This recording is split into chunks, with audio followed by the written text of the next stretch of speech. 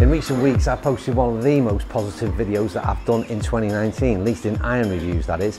It was the MP20 HMB. I only got to hit 7 iron that day, and the one question it got me asking is how good is this going to be in the longer irons, and how easy is it going to be to hit those irons? I'm going to answer that question today because I've got 3 iron in hand. I'm going to see how it fares in the hands of the average golfer.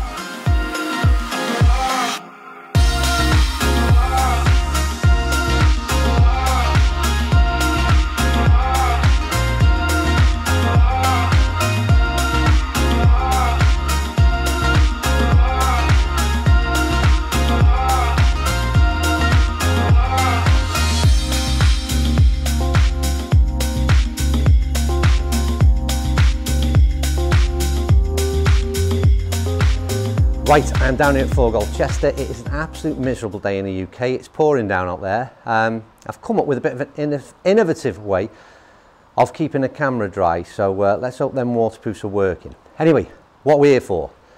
A few weeks back, I reviewed the MP20 HMB. Only hit the 7 iron, but it was a bit of a jaw-dropping moment. I love this club. I thought the performance was fantastic. I couldn't really do much wrong with it. So, last night I was doing a bit of a test here and someone mentioned to me, I'd not seen it, have I tried the 3 iron HMB MP20 that was sitting in the bay? And I hadn't. I tried it last night, and as Brian Treadwell said to me, it is an absolute beaut of a golf club. But I'm going to tell you why. We're going to put it to the test right now. I'm going to record some numbers. First thing I want to mention though is this, looks and appearance. So, when I grabbed this club from the rack yesterday, I was surprised at how small and compact it looked. Because the thing is with the HMB set, it was a progressive set in terms of from the lower, the wedge, the top line would have been thinner, and when it got to the 3 iron, I was expecting a fairly bulky top line, bulky profile, all in all. And I've got to say, it's not that at all. It's very much like a small and traditional like looking blade club, and doesn't follow on in terms of size from the 7 iron. And the biggest surprise is this, when I put them together, and trust me, this is, I'll take a photo of this so you can see for yourself. The 7 iron top line is wider, thicker, whatever you want to call it, than the 3 iron. I don't get that bit at all. I'm confused. Mizuno, you've confused me. I don't understand that at all. But anyway, that's just a visual thing. But I think it's important because I think for a lot of golfers, this club sat at address is going to be slightly off-putting. You're going to need to be a confident ball striker. It's by no means the sort of driving iron that you'd see from maybe Strix and the ZU85, where it's got some meat around the back end that perhaps breeds a bit of confidence. This is fairly small in its profile. But for me, on a personal level, it's right up my street. I always say this, I might not have the ability to hit these irons, but I love a long iron off the tee. Question is, how does it perform? So I think, shut up hand and let's hit some golf balls. Now I said I have hit this off camera. I hit some last night and I've had a bit of a warm up this morning.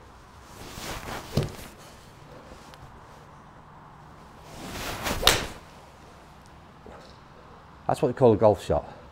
What starts the day? Well, starts the video at least. That's probably the best shot of it all morning. And the point is this, and I referenced Brian Treadwell, who's part of Team Average. He's tried this also. It's a strange old golf club because it's a small and compact 3 iron. Visually, what you'd expect and what resonates in the brain is that that's going to be a tough club to hit. It's going to be a tough club to get launching. It's going to be tough to find the sweet spot. They're all the things that register straight away, in my brain at least, when I look at that type of club. And it couldn't be any further from the truth. The launch is fantastic. It gets the ball up so easy. I'm hitting off the mat, not off a tee for all this data I get. This is coming straight off of the mat. I'm getting ball speeds across the face. It's just, again, defies what it looks like it should perform, if that makes any sense. I don't know if you can hear the strike, but they're absolutely flying out there.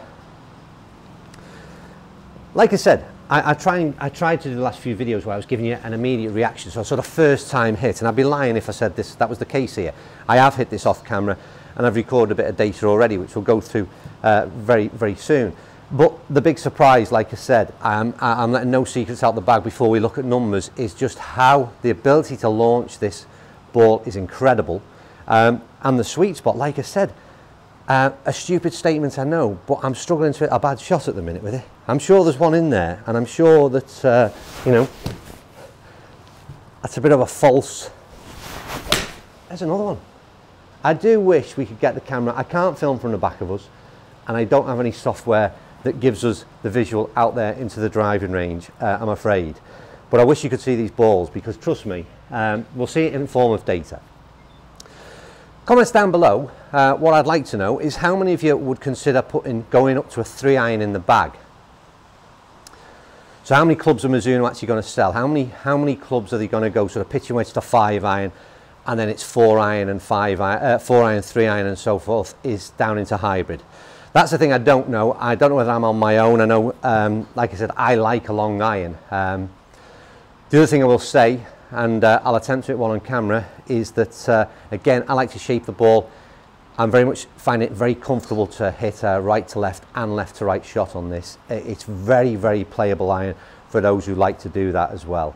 But I think there's not a great deal more to be said. I think for me, the club that I would just reference to it as well is the Callaway X4's UT iron, I think they called it. For me, the one thing I've not mentioned is feel, and it's got unbelievably good feel. Again, what we found in the HMB 7-iron, and it likens very much similar to me to that of the Callaway. It just seems to have, in terms of the numbers I'm getting and the performance that I'm seeing, just a little bit more meat in it. Let's see if we can hit a bit of a fade to finish. I tell you what, it is absolutely, I can't do no wrong with this golf club. I love it. Maybe when Jimmy's not looking, I might just slip this one in the golf bag, I think, because it is that good. But anyway, let's see what the numbers say. Right, so plenty of balls hit, and to be honest with you, I hit a few more than normal in terms of the testing. I was enjoying it that much. But let's get, as ever, stuck straight into these numbers and just have a look at what we've been doing. I'm reading these out because I haven't took a great deal to absorb the info. Ball speed just touching 130 off an 85 average club speed. Spinning quite high actually, 3.7 spin, but I think that could be a positive depending on how you want to sort of use this club. Average carry a 195, and some fairly consistent numbers there. We've got one at the bottom end, two at the bottom end at 190, and top end at 200. Launching 11.1. It's a bit that surprised me really, because peak height 67. A bit that surprised me with the launch, because it seemed to be visibly launching quite a bit higher than that, to be quite honest with you. But I think those numbers are exactly, I mean, 195 with that kind of spin number, you're looking at a club that's going to finish around 220, something like that, 215, 220. And I think for me, if I was choosing to play this club, I ain't going to be playing it much into greens. A 3-iron with an 11-degree ball flight is going to be something I'm going to choose to play from the tee.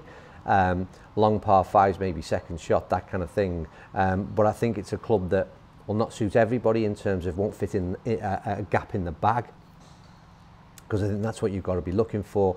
For me, on the course I like to play and where I play, and so on a links course, the opportunity to play that off the tee and get that one chasing down the fairway in the height of summer is absolutely perfect. But like I said, not going to be suited in all sort of conditions.